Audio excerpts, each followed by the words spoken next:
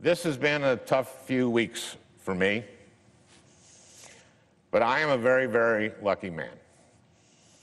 I have a beautiful, healthy family that I love and that loves me very much. I'm going to be just fine. I'd just like to end with one last thing.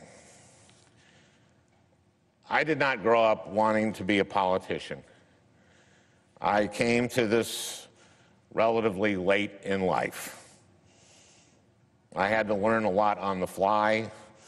It wasn't easy and it wasn't always fun. And I'm not just talking about today.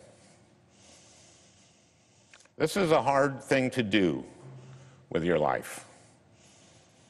There are a lot of long hours and late nights and hard lessons. And there is no guarantee that all your work and sacrifice will ever pay off. I won my first election by 312 votes. Could have easily gone the other way. And even when you win, progress is far from inevitable. Paul Wellstone spent his whole life working for mental health parity, and it didn't pass until 6 years after Paul died.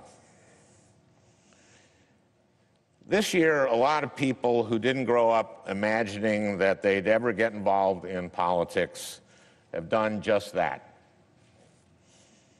They've gone to their first protest march or made their first call to a member of Congress, or maybe even taken the leap and put their names on a ballot for the first time. It can be such a rush to look around a room full of people ready to fight alongside you, to feel that energy, to imagine that better things are possible. But you too will experience setbacks and defeats and disappointments. There will be days when you will wonder whether it's worth it. What I want you to know is that even today, even on the worst day of my political life, I feel like it's all been worth it. Politics, Paul Wellstone told us, is about the improvement of people's lives.